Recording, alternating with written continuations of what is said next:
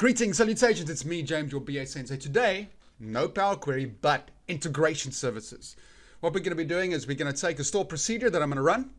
That store procedure has parameters. I'm going to put that into a for each container inside of SSIS. We're going to run it with different parameters in a list. That output is then saved to a file, and the file name is dynamically based on the parameters that we put inside of the store procedure. Well, let me show you how to do it. Alright, so let's quickly look at the SQL. So we got a store procedure called select holdings. This store procedure has two parameters. It's got the portfolio and the holding date. When I execute this procedure, so the portfolio and the holding date, what it does is it populates a table, and this table then contains the holdings of a specific portfolio at that specific date, stocks for that portfolio at that date. Alright, so if I execute Charlie Munger over there, for that date, it will give me Charlie Munger's details. So I want to take this table and then write this table to a file. So in SSIS, first thing I'm going to do is I'm going to create a execute SQL task because I want to execute the store proc. Let's quickly go in here. I select the connection. This is one of my servers. Cool. And then once I'm in there, I'm going to select the execute statement. So I'm going to take this. Let's say we take the Charlie Munger query over there. So copy. Go in there and I paste it, and I say okay, there should be no issues, and when I right click and run, it executes fine, and then the content inside of the table has Charlie Munger. Excellent. Next thing we're going to do is I'm going to quickly create a data flow task. Whoop. Take that output, let's say connect it up there, and now I want to take the source, so this table over here, and then take this and put it into a flat file. So take the source, OLADB source, yes, and I'm going to select the specific table. You take that table, yeah, cool, and I'm going to take it to file destination, flat file destination, quite simply drag it in there. And there, I'm just going to say create a new connection, delimited, and I'm going to create it on this location on my drive here. I'm going to call it test1. Don't have to do that. Let's just say test1 CSV. Cool. That's excellent. I say map. Cool. And then if I run this, okay, if I look at the folder, there's test1, it's created, so it's all very, very much hard-coded. Okay, now what we need to do is we need to create some variables. So first thing, let's say variables, create the first variable. Let's start with the variables for the store proc. So we say portfolio name, yeah, and we make that string, cool. And the second one is we say holding date, we make that a date time. That's exactly what we want to do.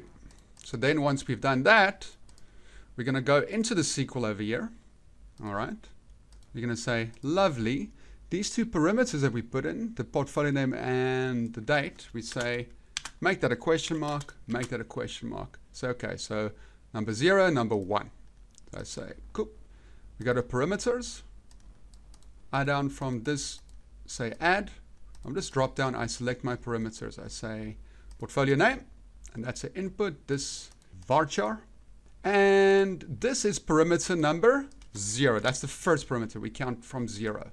And then I want to do the holding date. I say take the holding date.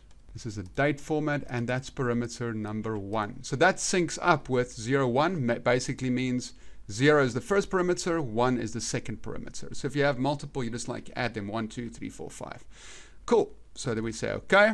Let's quickly go into our variables. Let's set some values here. I want to run it for 03 at 31st. There. Cool. So now let's quickly execute this. Say execute.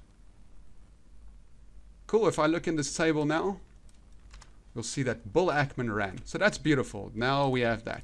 Okay, so we know that we have dynamic parameters now set up, linking to variables. But what I want to do now is I want to run this store procedure for different portfolios. So for Bill Ackman and Charlie Munger. So how do I do that? I'm going to use my for each loop container, drag it in there, open this container. What I'm going to do is I'm going to select the enumerator as a for each item enumerator. So I'm just going to select item. All right. I'm going to say columns, add the columns. Yeah, I'm going to add string because my portfolio name is string. Yes, and I'm going to add all the things I want to iterate through in this list. So let's say we take Bill Ackman. We put that in there, and I'm going to take Charlie Munger. And I'm also going to put that in the second one. So we basically have our two variables running there. I'm going to map these variables. I'm going to say map this to portfolio name. So now this collection is mapped to portfolio name. Wonderful. That's as simple as that. Expand this a little bit. I drag this procedure inside of there. Yeah. And because my parameters are mapped, it's now going to run. It's going to place inside of the store proc into that portfolio name, everything in this collection. Okay, so let's quickly run that. I'm going to now execute it. So we're going to execute this container. So it ran twice. If I open it up, you can see it ran twice. Lovely. First part of our video is done. Second part is we're going to now connect this to our flow task because we want to take this file and then put the parameters like the date, the holding date, into the file name that we saved. So what we're going to do is we're going to set up a file name. So we say variables. First thing we're going to add is, I like to always have a variable file path. So we call it file path. All right, I'm going to say string. I'm going to take the file path, which is this location over here. I'm going to paste it in there. Correct. Put your backslash in there. Okay, then I'm going to create a new one. So then you can always change the path we want to save it to later on. So I'm going to create a new one. I'm going to say this is file name. How I want to name the file. For this, I'm going to write an expression. Okay, so the expression would basically be, I want to start the file name with something very simple like holdings. Yeah, underscore. Then I want to say plus. I want to use the holding date, yes. But what I want to do is I want to use the date function. So I'm going to use the day function. I'm going to say day function, yeah. Day function and close it up. So I want to have that in an expression. It's going to give me an error because I need to convert this to a string.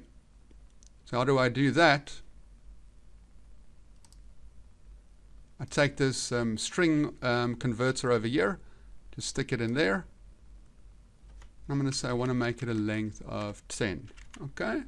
If we rerun this, it's going to work. Okay, so now I want to do that for day plus month plus year. I'm just going to change that to month. And we call this year. And then I want to end the file name with .csv. We look at the expression. So the file name is going to be this. Okay, so based on the parameter I put there for the date. So I say, okay, wonderful. So we're basically almost there. So now what I need to do is, you see if this destination file here uses this flat file connection over here. So what I'm going to do is I'm going to right click there. I'm going to say properties. Okay. I'm going to take, see, this is the place, this is what it calls the file and where it saved it to. So what I'm going to do is I'm going to click on expressions and say new expression. Yeah. And the property I want to do expression on is the connection string, which is the actual file name. And I say, lovely. So the file name should be the file path.